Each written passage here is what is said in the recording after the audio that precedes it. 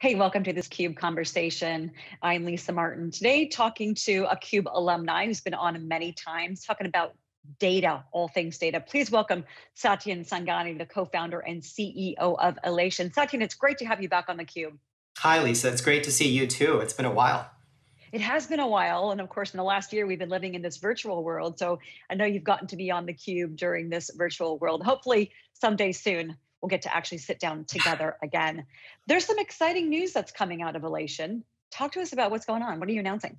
So we're announcing that we are releasing our Alation cloud service, which actually comes out today and is available to all of our customers. And as a consequence, are going to be the fastest, easiest deploy, and easiest to use data catalog on the marketplace.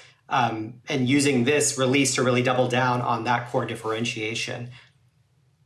So the value prop for Alation has always been about speed to deployment, time to value. Those have really been what you've talked about as the fundamental strengths of the platform. How does the cloud service double down on that value prop?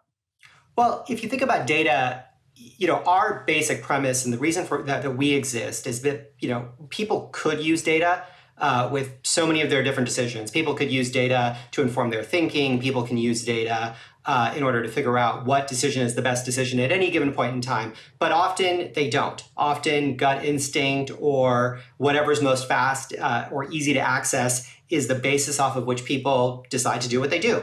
And so if you want to get people to use data more often, you've got to make sure that the data is available, that the data is correct, and that the data is easy to find and leverage. And so everything that we can do at Alation to make data more accessible, to allow people to be more curious, is what we get excited about. Because unlike, paying your payables, or unlike, figuring out whether or not you want to be able to have greater or lesser inventory, those are all things that a business absolutely has to do, but people don't have to use data. And so to get to people to use data, the best thing you can do is to make it easy and to make it fast.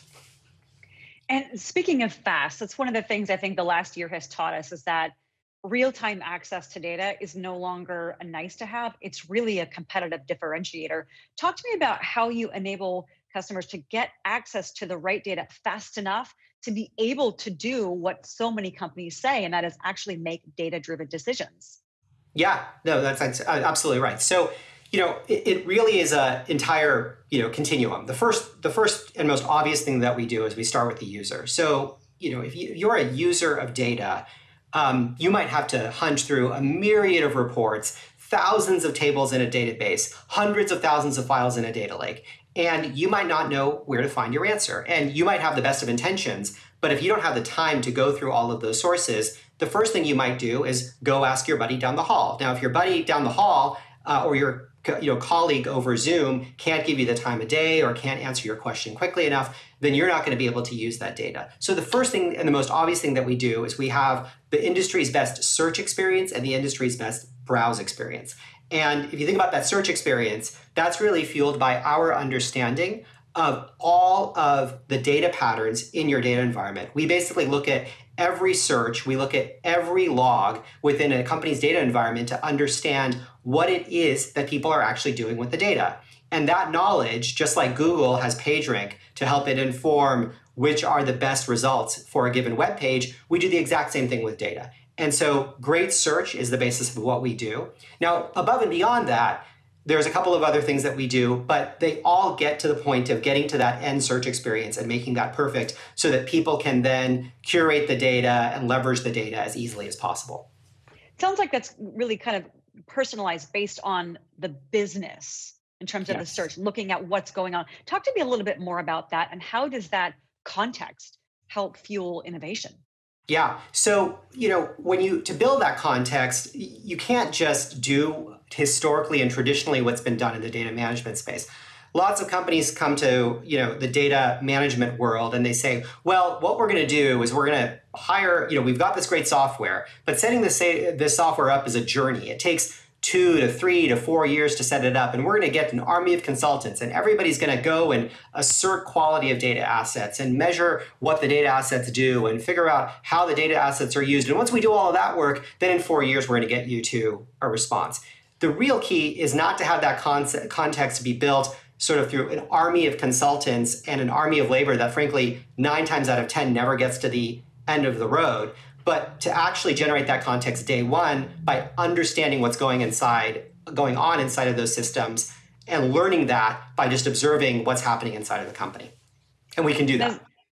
Excellent. And as we've seen the acceleration in the last year of digital transformation, how much of that accelerant was an accelerator of Alation putting this service forward? And what are customers saying so far? Yeah, it's been incredible. I mean, what we've seen in our existing accounts is that our expansions have gone up by over 100% year over year with the sort of with the crisis in place. Obviously, you would hypothesize that these catalogs, these sort of accessibility and search tools and data in general would be leveraged more when all of us are virtual and all of us can't talk to each other. But it's been amazing to see that we found that that's actually what's happening. People are actually using data more. People are actually searching for data more. And that experience and bringing that to our customers has been a huge focus of what we've tried to do. So we've seen the pandemic. In many cases, it's obviously been bad for many people, but for us, it's been a huge accelerant of customers using our product. Talk to me about Alation with AWS. What does that enable your customers to achieve that they maybe couldn't necessarily do on-prem? Yeah. So, customers obviously don't really care anymore or as much as they used to about managing the software internally. They just want to be able to get whatever they need to get done and move forward with their business. And so by leveraging our partnership with AWS, one, we've got elastic compute capability. I think that's obviously something that they bring to the table, better than perhaps any other in the market. But much more fundamentally, the ability to stand up Alation and get it going now means that all you have to do is go to the AWS marketplace or call up an Alation rep, and you can, within a matter of minutes, get an Alation instance that's up and running and fit for purpose for what you need. And that capability is really quite powerful because now that we have that elasticity and the speed of deployment, customers can realize the value so much more quickly than they otherwise might have. And that speed is absolutely critical, as we saw a lot last year. That was the difference between the winners and those that were not going to make it. Talk to me a little bit about creating a data culture. We talk about that a lot. It's one thing to talk about it. It's a whole other thing to put it in place, especially for legacy institutions that have been around for a while. How do you help facilitate the actual birth of a data culture? Yeah, I mean, I think we view ourselves, as a technology, as a catalyst to our best customers and our best customer champions.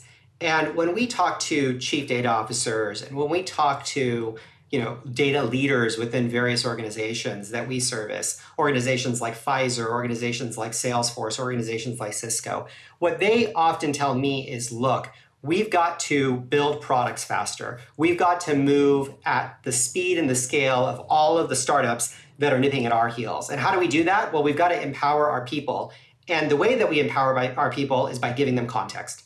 And we need to give them the data to make the right decisions so that they can build those products and move faster than they ever might have. Now, those are amazing intentions, but those same leaders also come and say, I've just been mired in risk and I've been mired in compliance and I've been mired in doing all of these data janitorial projects.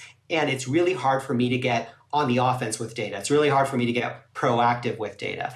And so the biggest thing that we do is we just help companies be more proactive much more easily, because what they're able to do is they're able to leave a lot of that janitorial work, lead a lot of that discovery work, lead a lot of that curation work to the software. And so what they get to focus on is how is it that I can then drive change and drive behavioral change within my organizations so that people have the right data at their disposal. And that's really the magic of the technology. So I was reading the Alation State of Data Culture report that was just published a few weeks ago.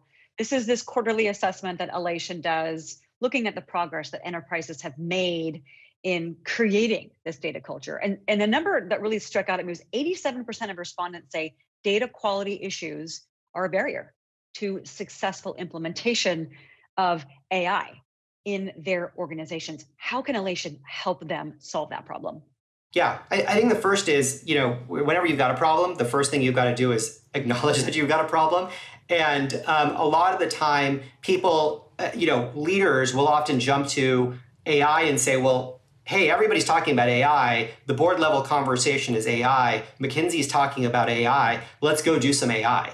And that sounds great in theory. And of course, we all want to do that more. But the reality is that many of these projects are stymied by the basic plumbing. You don't necessarily know where the data is coming from. You don't know if people have entered it properly in the source systems or in the systems that are online.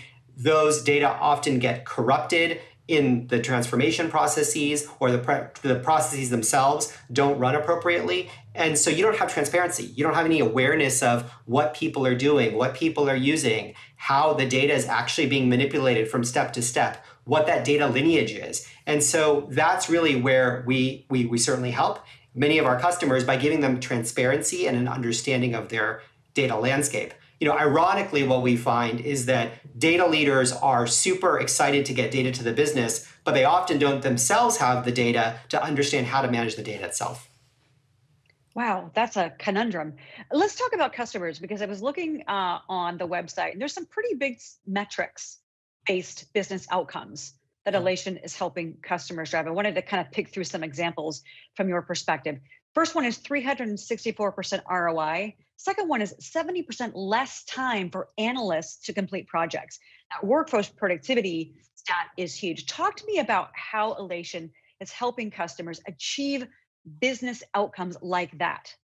Yeah, so if you think about a typical analytical project, you would think that most of the time is spent inside of the analytical tool, inside of your Excel, inside of your Tableau, where you're thinking about the data and you're analyzing it, you're thinking deep thoughts and you're trying to hypothesize, you're trying to understand. But the reality is, going back to the data quality issue, that most of the time is spent with figuring out which are the right data sets. Because at one of our customers, for example, there were 4,000 different types of customer transaction data sets that spoke to the exact same data. Which data set do I actually use out of a particular database? And then once I figured out which ones to use, how do I construct the appropriate query and assumptions in order to be able to get the data into a format that makes sense to me? Those are the kinds of things that most analysts and data scientists struggle with. And what we do is we help them by not having them reinvent the wheel. We allow them to figure out what the right data set is fast, how to manipulate it fast, so that they can focus most of their time on doing that end analytical work. And that's where all the ROI, or a lot of the ROI, is coming from, because they don't now have to reinvent the wheel. They can do the work and they can move on with a much faster business decision, which means that that business moves significantly faster. And so what we find is that for these very highly priced resources, some data scientists who make $200,000, $300,000, $400,000, fully loaded for a company, those people can do their job 70% faster, which means they can get not only the answer faster, but they can get many more tasks done for over a given period of time. Well, that just opens up a potential a suite of benefits that the organization will achieve, not just getting the analyst productivity cranked up in a big way, but also allowing the organization to be more agile, which many organizations are striving to be able to identify new products, new services, what's happening, especially in a changing, chaotic environment like we've been living in the last year. Yeah, absolutely. And they also can learn, not only can they help themselves figure out what new products to launch, but they can also help themselves figure out where their risks happen to be and where they need to comply, because it could be the case that analysts are using data sets that they ought not to be using, or that the business is using the data incorrectly. And so you can find both the patterns, but also the anti-patterns, which means that you're not only moving faster, but you're moving forward with less risk. And so we've seen so many failures with data governance regimes, where people have tried to assert the quality of data and figure out the key data elements and develop a business glossary. And there's that great quote, like, I wanted data governance, but all I got is a data glossary. That all happens because they just don't have enough time in the day to do the value-added work. They only have enough time in the day to start doing the data cleaning and all of the janitorial work that we, as a company, really strive to allow them to completely eliminate. So wrapping things up here, Alation Cloud Service, tell me about when it's available. How can customers get it? So it's available today, which is super exciting. Customers can get it either through the AWS Marketplace or by calling your Alation representative. You can do that by coming to our website, and that's super easy to do, and getting a demo and moving forward. But we try to make it as easy as possible, and we really want to get out of the way of allowing people to have a seamless, frictionless experience, and are super excited to have this cloud service that allows them to do that even faster than they were able to do before. And we all know how important that speed is. Well, Satyen, congratulations on the announcement of Alation Cloud Service. We appreciate you coming on here and sharing with us the news and really what's in it for the customers. Thank you, Lisa. It's been phenomenal to catch up and great seeing you. Likewise, for Satyen Sangani, I'm Lisa Martin. You're watching this CUBE Conversation.